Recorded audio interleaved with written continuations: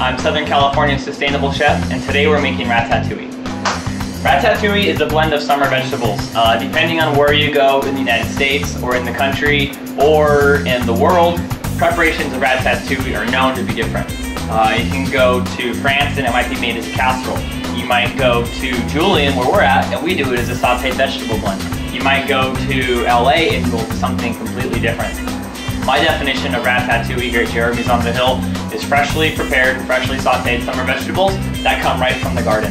There is no set recipe for ratatouille. You go visit your farmer, you see what vegetables he has, you bring them home and you cook the ingredients the way that they need to be cooked to add just a light flavor and to lightly cook them. You don't want to overcook them, otherwise you're losing all your nutrients. Today's ingredients are as follows. We have rainbow chard stems, we have miner's lettuce, which is traditionally a weed, very tasty and delicious, almost has like an aloe vera taste to it. More miner's lettuce, poblano peppers, dragon beans, fresh basil, more miner's lettuce, corn, spicy peppers, green onions, watermelon radish, carrot, heirloom tomato, globe eggplant, and a red onion. We're going to take our carrot. What we want to do, I've already pre-peeled it. What we're going to do is you want to peel the outside layer of skin off. What that's going to do is add a more pure flavor to what you're eating. From there,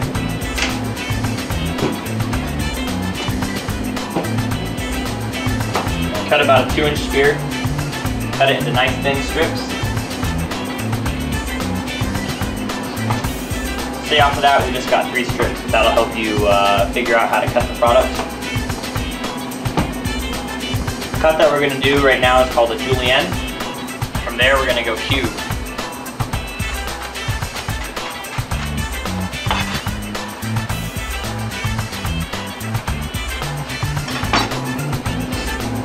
Rainbow chard stems, we're just going to do a small dice as well.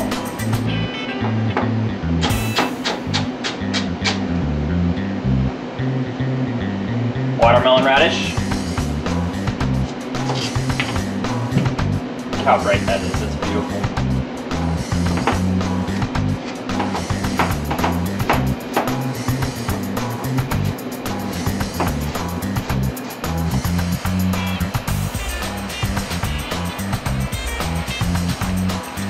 Red onion.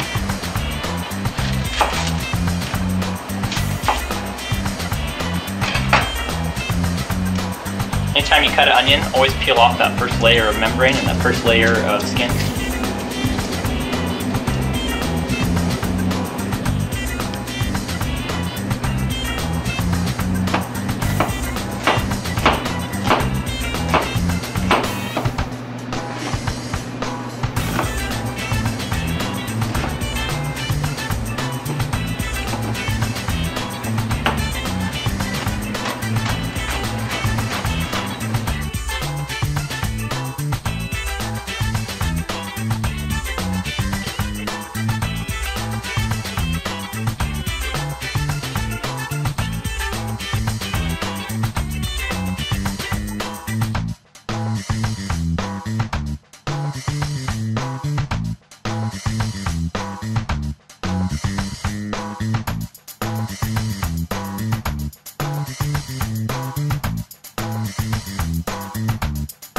We're using heirloom tomatoes for this right here.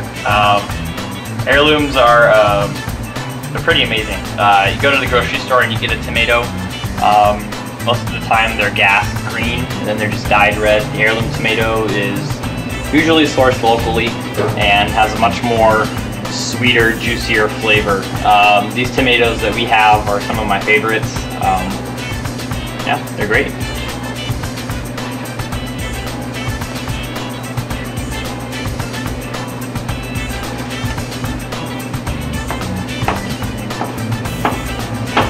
So you'll notice that when I'm cutting everything, I'm keeping everything separate. They all have different cooking times. This will do is this will allow me to add the ingredient as I need to add it.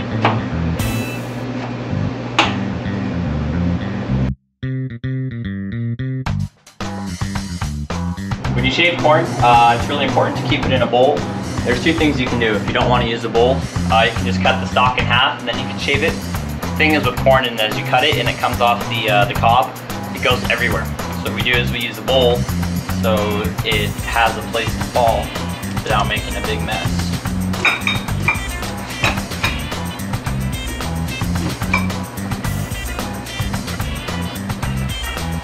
Another tip for you to take home with you is always heat your pan before you put your vegetables in.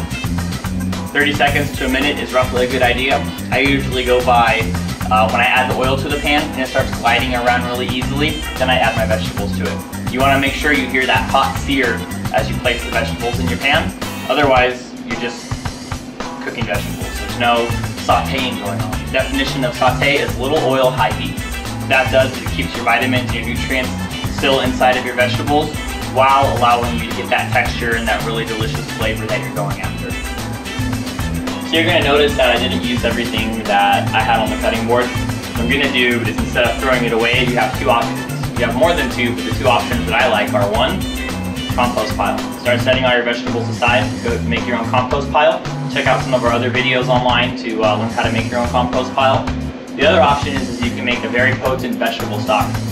Take all your leftover vegetables, put it inside of a big pot with water, just enough to cover the vegetables, maybe plus 2 or 3 inches, and then slowly cook it for about 30 to 45 minutes.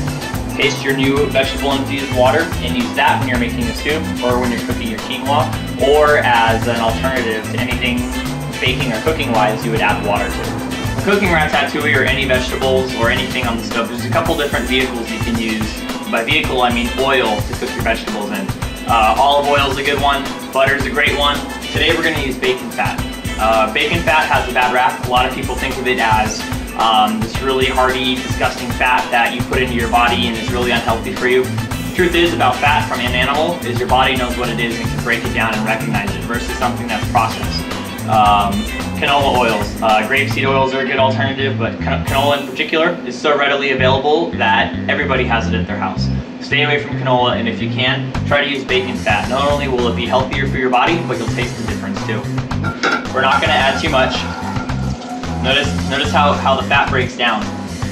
That's exactly what we're looking for. So what we're going to do is we're going to add our vegetables a couple layers at a time. We have our onion. Everybody likes a nice caramelized onion.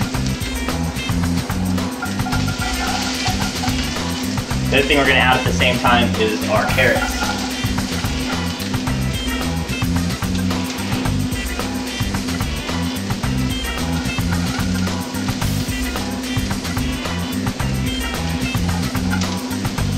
Smell the pork fat with the onions and the carrots already. That's what we're looking for.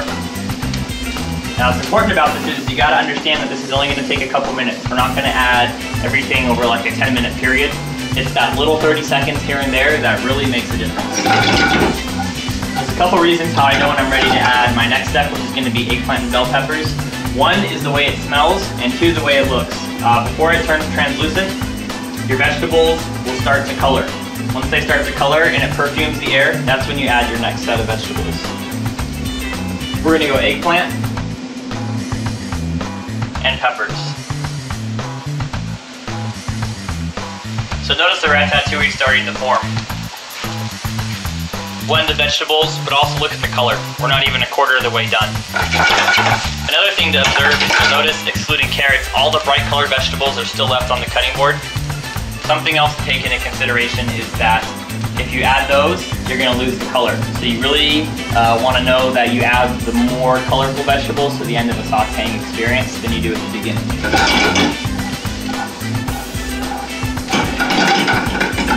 Okay. What I'm going off of now is I'm looking at my eggplant.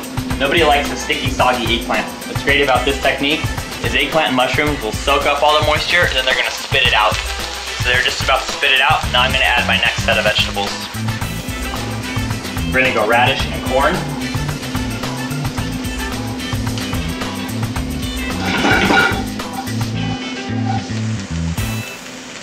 Now we're going to add our tomatoes, our chard stems, and our green onion. From here I'm going to strip off some basil.